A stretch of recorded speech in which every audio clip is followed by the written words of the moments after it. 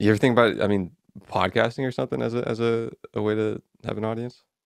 I've thought about it, but like I don't really know. I thought about doing like a history podcast, but ultimately, again, sort of to what we were talking about before about like transferring an audience. Hmm. I'm not sure how many people would listen to it. And I also just feel like podcast is like, what podcast could I do that someone hasn't already done? You know what I mean? Yeah. I mean, that's where kind of the personal brand comes in, where it's like obviously someone has always done every podcast, entertainment podcast, history podcast, but you as a person are innately a unique outlet on perspective of whatever niche you're going down into. Um, I'm sure that kind of colloquial history podcast exists, but I mean, comedy and history is a pretty good crossing of paths of niche. That's usually how it happens, though, where obviously you have big topics because we work with podcasts a lot. Um, you got large topics that super saturated, and then there's one weird thing that makes it different that someone takes from a different experience in work or just style of doing it that makes it appealing to audiences and just shilling out more content than any other people um, helps too. I think a comedy history podcast could work. Um, I mean, I'm sure it is working. I'm sure someone is. You know what I mean? Like, for you, I think you obviously it's a fun, natural, comedic podcast as showing from this episode of Rick and Bomb with Pat. you got me thinking about it again. You got me. I had a whole idea that I was gonna do like forgotten figures from history, like background characters, basically, who like, you know what I mean? Like aren't someone you would know about from mainstream study of history, but like weird figures that I've like stumbled across. Yeah, Um, but just it would be hard to fucking keep that going for super long because I don't know that many of those, yeah. you know. So, what's that biggest annoyance? Because I always try to find annoyances in all things, but especially with podcasting, um, just kind of like a research consistently. For that type of one, it would be research, yeah. Interesting. Because I'd want to have like more than just me bullshitting about it. I'd want to have like some primary sources. Like basically, there's one episode of that I could make a killer fucking episode about this one soldier in the Spanish American War that like he has an. I actually wrote it. I've got like half of a screenplay about him, but like you know, I was doing a lot of research about that time period about this guy specifically. So like, if it took that amount of research for every episode, that would be tough, you Yeah, know. interesting. Um, so I don't know. Hmm. Something to think about. Maybe do a little less research. Yeah, and just fucking make stuff up, just You could bullshit more. also do that, dude. That would be funny. It's just not illegal. Just be like one episode per year. I just completely make this person up, and we see if you can tell. You could do like you do a day of research on a day or a week of research, do a weekend of research on something. But that's actually a really good idea, bro. You do a solid weekend of research on something, um, and you produce an episode and you mix it in with fake stuff. See if the audience knows what's fake, knows what's not. You have engagement on Instagram or something, email list, website. You have people call in and stuff. You do live stuff. Um, we half bullshit, half completely real, and see what people can figure out what's real or what's not. That's fun. That's a fun idea. If you need help with it, we can help you. We got a whole production studio, but we like to do it remotely. Actually, I mean, homie's in LA, he might be able to help, but if you're interested, I'll give it some thought. cool, Well, I'll hit you up. cool, Maybe we do it. cool. I think it would have to be live because if you give people too much time to look it up themselves, it'd be easy to be like, I can't find this fucking name you're saying anywhere. But if you're doing it live Yeah, and yeah, you're like, this guy, this guy, this guy, and they just had to kind of in the moment be like, do you seem like you're bullshitting? That could be yeah. fun. Do you You know the cats from College Humor that have like a new College Humor thing now?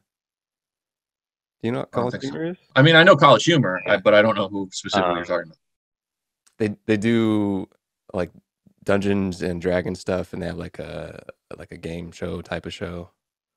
Oh, okay. Uh, I'm not familiar. that's what popped up in my mind as well. Um, Something like They that. do a live show. It's not live, but and it's super produced. So they're in the studio and they have a set and stuff. But it's kind of what I was thinking about in the realm of possible things to do. Um, but that's a solid idea. Could use and live gets engagement as well. You could flip it off into animation and stuff. I Forget. like doing live stuff. I do live streams on TikTok. That's like a writer's room Oh, really? where people like, With TikTok live stuff, it's like you can't tap into like live right away. You have to be lucked into an algorithm of a live stream. um, Click on what do someone's you mean? profile, perhaps. Because like I don't really follow hello people on TikTok, but um, the only way I can, from my knowledge of TikTok, is I only grab a live if I'm scrolling through and a live stream pops up of someone already live, Right. and I can't like check out like if they're live and it doesn't pop up in my You have no way to know. yeah, yeah. It says when I start the streams, it says we're notifying your followers that you're live. Hmm. Now, maybe they have to turn that on specifically because, like you, I don't get a notification just by following someone on TikTok. I don't get a notification if they're live. It will just show up when you scroll. I also follow like no people. That's also the thing. You could follow no people and become an audience of a creator on TikTok. Yeah. It's crazy. Half of my thing, Yeah. I still think China might be uh, uh, half attack on the U.S. by taking people's attention on TikTok. Well, I buy that honestly, but at the same time, if they didn't do it, somebody else, like That's someone needs to create the new social media crack, yeah. that you can't look away from. And they took it to the next step. Because And before America had the crack, but now we China had has the crack and we were serving it to ourselves. We were serving fiends, freaking you Reagan. know, absolutely. And we were, giving it to the whole world. And then Yeah, they came up with a pure version, they got that. better product, that blue magic. All right. And then now we're all hooked on that. And then eventually somebody will distill a new version of it, probably us or them. I don't know who else is really like coming up with new social media platforms, but Being like the 40. thing is, like, it doesn't even really have to be a conspiracy. It can just be that we're all fucking addicted to the dopamine hit of social media now. So like, And they got the dope. they got the dope. America would rather have the dope than someone else. Right. We love drugs here. Yeah. You know, It's the whole thing, Rigel. that's Rigel. It all comes back to Rigel, dude. Awesome, man. Let's wrap it up there. It's been like an hour. Thanks to Oh shit. Vaughn not being on. Um, Shout out what you need to shout out. If you got a place people can go on the internet that they want to find you at. Yeah, so at Nomdecoom, NOMDECOOM. I'm that on TikTok. I'm that on Instagram. We got a Discord that sort of functions as similar to the writer's room where we fucking riff on ideas and just like shoot the shit. There's a link to that in my bio on TikTok. That's I a do really the live. cool. Sorry, you do live. Sorry. I'll talk about the Discord after, but you do live. Oh, okay. I was just gonna say the last thing is I do live streams every Thursday, 5 p.m. Pacific time on TikTok, where we do the same thing, writer's room. We do a riff on ideas, and I'll just like try to like improvise the skit as much as I can live, and then like a lot of my skits in the last several months have been shit that comes from the writer's room. You've crowdsourced content. Yeah, I have a little, I'm a cruel taskmaster. Hell yeah. Make sure they know that off top. In the content mines, there is no mercy. Taskmaster? The UK Huh? the UK show Taskmaster? Oh no, I haven't seen it. I the only way I know that word is because there's a UK show called Taskmaster. Oh, okay. It's a solid show. Leave it to the Brits to have a show called Taskmaster. Is that a oldish thing? I think of them as being British, as being a British thing. They like to tell people what to do. They used to. So 1776, baby, ooh rah. like the Marines were there. The Marines were there, dude. The pre-Marines, you know? That Discord thing is a really dope idea. What did that come from the live streams or what? Yeah, people on the live streams were like, you should do a Discord. Oh man. Because we have like a little community, you You know? the history things, what it does, it curates a kind of higher thinker of like thinking about writing and like history in that same way. And if you get that like 10%, 5% of people, and that like maybe like 2% of people that do engage actively, you have like similar minds of writing certain content. That's crazy. Yeah. No, it's we've built like a little community, It's you awesome. know, because people who like it, like you said, it's like it's not gonna be for everybody.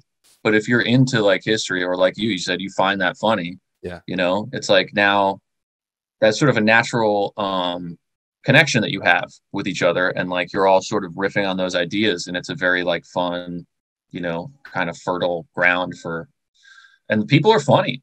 Like people in the Discord and people in the streams are very, very funny and very knowledgeable. They know more about history than me. They'll always be like, do this event. And I'm like, I don't know what the fuck that is. I never even heard of that. And then I look it up and I'm like, that's a cool event. I don't think I know enough about it to make jokes about it, but like, you know, I'm always impressed with people's both their sense of humor and their historical knowledge. That's awesome. The power of community and niche humor. So we're living. I'm living testament to it, my friend. Awesome, Mr. Pat Buetow. I appreciate you, man, for coming on, giving Yeah, me man. an hour. Thanks for having me. Thanks for the stock advice. Yeah, no problem. If you need any others, I can tell you what I would do. Okay, I'll hit you up with my full portfolio. Okay. It's not a lot better than the Rigel, I'll warn you. Okay. I'll give you old, very capitalized, boring companies to invest in for 50 years. Great. Cool. That's probably what I need at this point. All right, man. Appreciate it. Yeah, man.